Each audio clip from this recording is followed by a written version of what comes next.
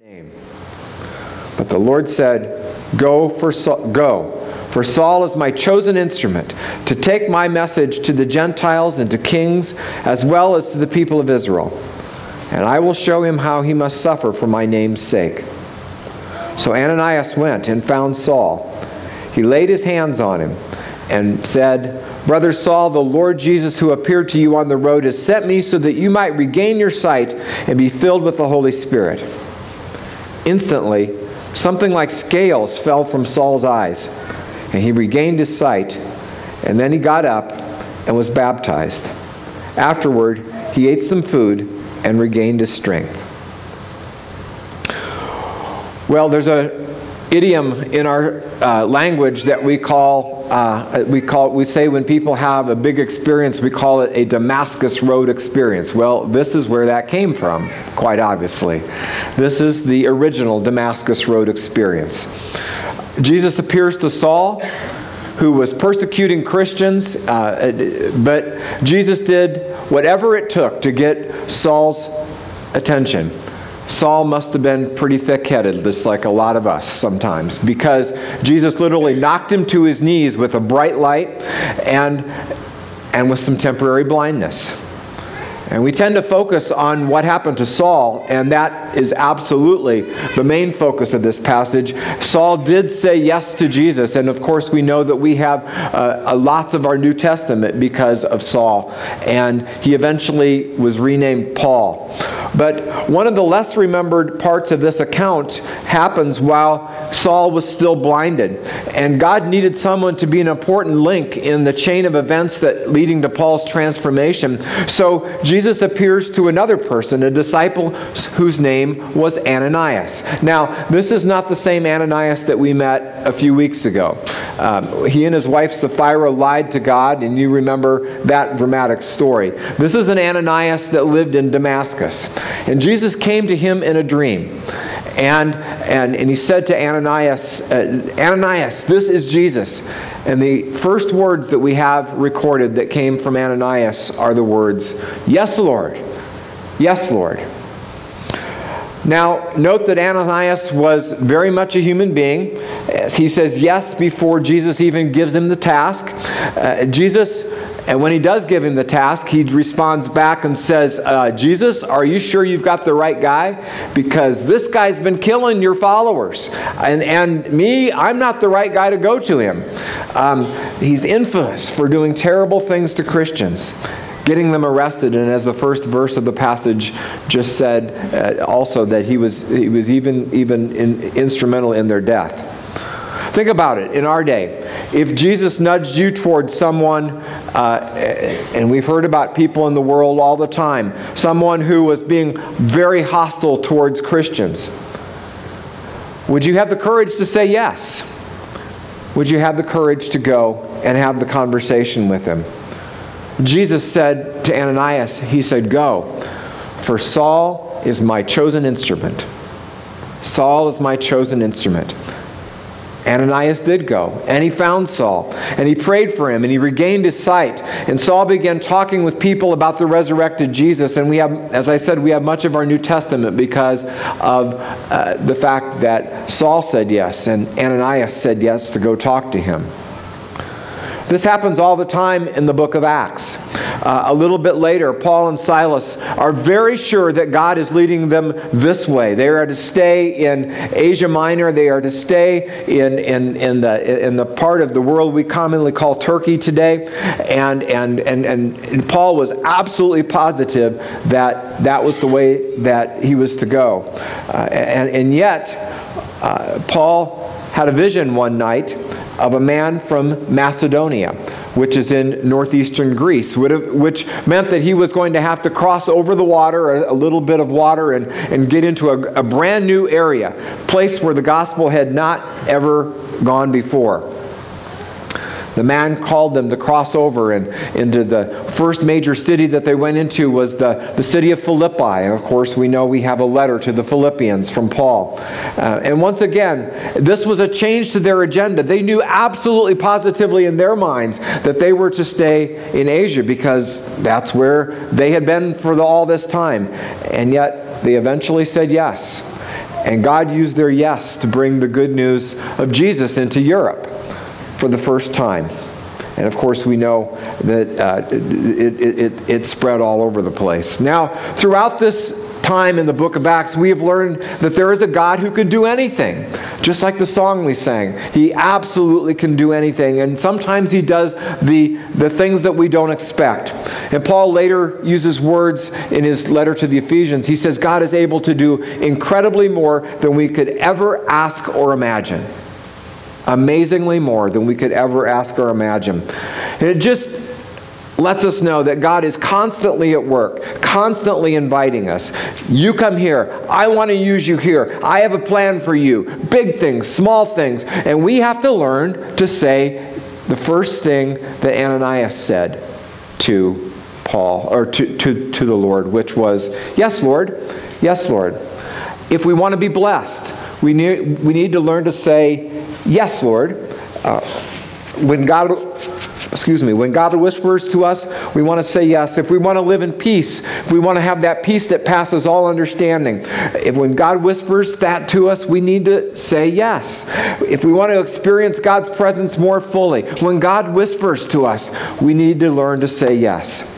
And it's in our yes that God is going to do supernatural things. I think God's whispering to you today. I think God is whispering to us all the time. What are you hearing? What are you hearing right now?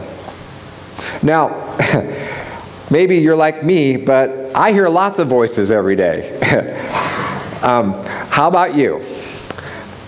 Sometimes it's just me talking to myself. Sometimes it might be God. Sometimes it could be the devil. Sometimes it could be my meal last night, whatever that might have been. We want to say yes, but we only want to say yes to God. Yes to God. We need to learn to discern. 1 John 4:1 says this, Dear friends, do not believe everyone who claims to speak by the Spirit. You must test them to see if the Spirit they have comes from God, for there are many false prophets in this world. There are many voices that are going to try to lead us down deceptive paths. A personal question this morning, I think it's the place where all this starts, is asking the question, do you really want to know what God is saying to you?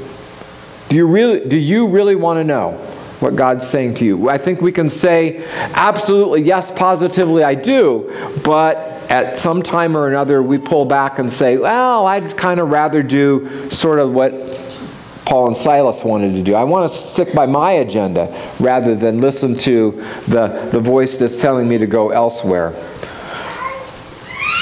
That's a sign of love for God. It's a sign of trust for God, seeking His will first and foremost, no matter what it is. Now, this morning what I want to do with the rest of our time is to go through 5 different ways that the Bible gives us to test or to form a kind of a filter for the different impressions that we get. Now, these are things we've talked about before. This is not going to be rocket science at all. It's going to be more of a reminder. And maybe if you have the notes in front of you, it's going to be a place for you to put in your Bible and to have it all in one place. And so if there are things that you need to review from now and then, or if you're getting voices and you're trying to discern what God's saying, maybe you can go and use the filters that we're going to look at this morning. The first and the most obvious one is, does it agree with the Bible? Does it agree with the Bible? Messages that contradict Scripture are not from God. That seems so obvious, but yet sometimes we say, well, you know, things have changed, times have changed, things like that. And it's like, no. Truth does not change. God is consistent and does not change His mind. God's Word does not change. Luke 21 says, heaven and earth will pass away, but my words will never pass away. Now, opinions and technology changes, doesn't it? Think of the state of the art. Think of what was state of the art in 2006, and now that's gone in 2016. Think of the changes that have taken place in cell phones over the past 10 years. I went back to 25 years ago cell phones were very few and far between. And now they are the chief source of entertainment for most of us, for many of us, as we stare at them during our idle time and get the latest news and get the latest updates. Opinions and technology change all the time, but truth does not change. Truth does not change. Many people years ago were convinced that the world was flat. Well, they were wrong then. It was never flat. They were just plain wrong. The truth did not change. They happened to be wrong. In Romans 13:6, God tells us to pay our taxes. Jesus also says, render to Caesar the things that are Caesar's. If someone says God told them not to honestly pay their taxes, that's not from God. That's not from God. Double underline that. Don't say yes to that voice. In Proverbs and other places, God instructs us to do business with integrity. God does not tell us to ever be dishonest, even if it means we lose profits. We can always count on God's word. God does not contradict or add to what He's already said. So much of what we need to know about God's will is already there. It's in the Bible. That's why we talk about it's so important for us to read the Bible, to connect with God, to do our 16 minutes with God in 2016, because that's how we're going to stay close, stay refreshed. The second filter, moving right along, says, the answer is the question, does it make me more like Jesus? Does this voice, does this impression that I get, would it make me more like Jesus? Galatians 4:19 tells us that is the goal that God has for each of us until Christ is fully developed in each of our lives. That's our goal, to become more like Christ, that He would be fully developed in us. Now, we each have these 100 years or so on earth, don't we? That our character God calls us to really work with Him so that our character can be more like Christ's character. Jesus went through lots of tough things when He was here on this earth, and so will we. That's a part of the refining process. In this world, Jesus said, I promise you, you will have character-building circumstances. There's another word for that, for character-building circumstances. It's called trouble. Trouble. He says, I promise you there will be trouble. There just will be. We live in an imperfect world. It's beautiful in so many ways, but as we've talked about before, it's broken. Relationships become broken because our default mode is to be selfish. Even the weather and the environment are broken. But we also know, as we talked about several weeks ago, heaven will be a perfect place. Here we fight the consequences of sin. The fight grows our character.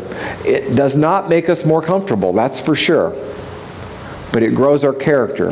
Ephesians 4 has one of the many, many, many descriptive passages in Scripture that Jesus calls us to remember. He says, get rid of all bitterness, rage, anger, harsh words, slander, as well as all types of evil behavior. Instead, be kind to each other, tender-hearted, forgiving one another, just as God through Christ has forgiven you. He gives us these two lists. He says, these things are not motivated. There are some things that are not motivated by God, and there are some things that are motivated from God. For instance, the voice that calls me to rage or to speak harsh words to my spouse or my child, or for that matter, anyone. Folks, that voice is not from God. That's not from God. We can know that for sure. The voice that says, I have a good juicy story about someone to expose them and so that we can all have a good laugh. Is that from God? Absolutely not. Say no to those voices. Those are not from God. Those will be nothing but trouble. The voice that tells me to apologize to my wife or husband or to my friend or to forgive them, even though I feel like I'm 95% right and they're 5% wrong. Or to do anything that is there to get the relationship right again. That's a voice we need to say yes to, because we know that is from God. Does it make me more like Jesus? Does it make me more like Jesus? That's the second filter. The third one involves all of us together. Does my church family confirm it? Does my church family confirm it? We need each other. And especially we need other mature Jesus followers in our life. We need our own personal board of directors where we can bounce off our impressions. Proverbs 11:14 says it this way. It says, there is safety in having many counselors. Now, there's an asterisk to that particular passage because we all know that we can always find someone to agree with us about anything, can't we? We can always find someone to agree with us about anything, even the wrong direction. But if we really want to find truth, we need to find some people who are trying to follow Christ and trying to live the life that God's given to us and ask them to be part of our life. Allow them to help you test the impressions that you're getting in your life because you're more likely to get the truth at that point. Fourth of our filters, is it consistent with how God has wired me up? God's wired us all up very uniquely to prepare us for something that matches our wiring, to use electrical terms this morning for each of us. But Ephesians 2 says this, it says, for we are what He has made us, created in Christ Jesus for good works, which God prepared for us beforehand to be our way of life. When I was 28, many of you know that I was sensing a call at that point. God was trying to speak to me about my career. My education and previous experience had prepared me to continue climbing the accounting and finance ladder. I really liked what I was doing a lot. But in my heart, I was hearing this man, sort of like the man from Macedonia, talking to me, and God was calling me in a different direction. God was bringing me to a fork in the road. I always remember when I hear that phrase, fork in the road, I always remember what Yogi Berra said. He said, when you come to the fork in the road, take it. Think about that. Well, I did. I sought the counsel of more than Yogi Berra, of some wise Christians in my life, including my parents. And those wise Christians helped me enormously. However, let's just add some more grist to this story a little bit. At that time in my life, I also had a love for sports and for basketball. I could have said, I love basketball an awful lot, and I think God's calling me to the NBA. What do you think? What do you think? Now, I hope those good friends, those board of director friends of mine, would have said to me, Paul, I think you have your wires crossed. Think YMCA. That's a good place for that. Think YMCA. Now, some of you who are trying to figure out how God has wired you up, listen for His voice. Listen to the godly people in your life. Michael and I even have some tools to help you. Follow opportunities. You might even go down some dead-end paths, but that's okay. That's the way it works in life. This is not just for young people. We have people in our community who have kept on listening to God throughout their life, and even after their first career ended. God has given them a dream and a new chapter in their life, a new ministry setting. They have switched from one venue to another, and now you might call this a later in life opportunity. So there are places to serve all over where there are needs, where this can make a difference. This fall, we're going to be building another house in Mexico. Maybe that's a first thing that God's going to call you to be a part of. We have some opportunities, as Pastor Michael said at the beginning, for people to teach Sunday school right now. It's an awesome opportunity to have the children bless you. Can you say that this morning, VBS leaders? It is an amazing thing to have God's Word come back to you in the form of the voices of little children. It is such an encouraging time. I pray that you will listen, and over time, I know He's going to lead you wherever you're supposed to go. Remember, though, that God wired you up, and you are one of a kind, and He has a plan for you. Now, the last of the filters is this, and this is the one that's a little bit harder to grasp, but it's also vital. Do I sense God's peace about it? After working through all of the filters, the first 4, then we ask the question, do I feel a peace? Do I feel God's peace? Now, if you're still feeling confused, it might be a change in life or location. It might be a money purchase thing that you're trying to decide. It might be a college choice. God's voice does eventually, I believe, bring peace. It might be foggy at first. It might be foggy at first, but the Holy Spirit will bring clarity. The most direct passage about this is one that many of us use every single day, Philippians 4:6, where the Apostle Paul says, don't worry about anything, but instead pray about everything. Tell God what you need. Thank Him for all He has done. Then you will experience God's peace, which exceeds anything we can understand. His peace will guard your heart and mind as you live in Christ Jesus. He gives us peace as we live in Christ Jesus, which means as we obey Him. Life is a journey. It's full of all sorts of circumstances, all sorts of decisions. But I've decided, and I think you have too, I always want to listen for God's voice. And when I hear God's voice, I always want to say yes to whatever God says. I want to be a pastor who listens to God to lead in and to encourage and to challenge and to discern where God is leading us.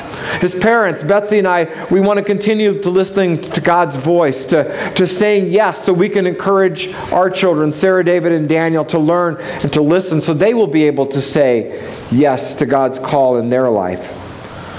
Love the end of the verses in the Sermon on the Mount. Jesus is giving us a parable, and he says this. He begins the parable with this. He says, anyone who listens to my teaching and follows it is wise. And then he goes on to tell the story about the man who built his house upon the rock and the man who built his house upon the sand. I want us to close today, as we've been closing over these last few weeks, with some quiet time. I want just to ask you 3 questions this morning for us to ponder. The first one is, what is God saying to you today? What is God saying to you today? What is God calling you to do? What is God calling you to do? I want you to spend some time with me. Maybe God's saying, I want you to spend some time with me. Maybe that's the simple thing. We've been distant for a while. Maybe God's saying, start doing this, whatever this is. Or stop doing this, whatever this is. If you start doing this, it'll give you joy. If you stop doing this, it'll keep you from destroying your life and your relationships. Maybe He's saying, invest in your family. Maybe He's saying, I want you to lead something, and you know what that is. Maybe He's saying, I want you to be a teacher. Or maybe He's saying to some of us this morning, I want you to get some help. I want you to get some help. What do you sense God saying to you today? And then, of course, where do we need to say yes to God? Join me. I'm just going to start our prayer time, and then we're going to have some time for silence, and then I'll close in a prayer.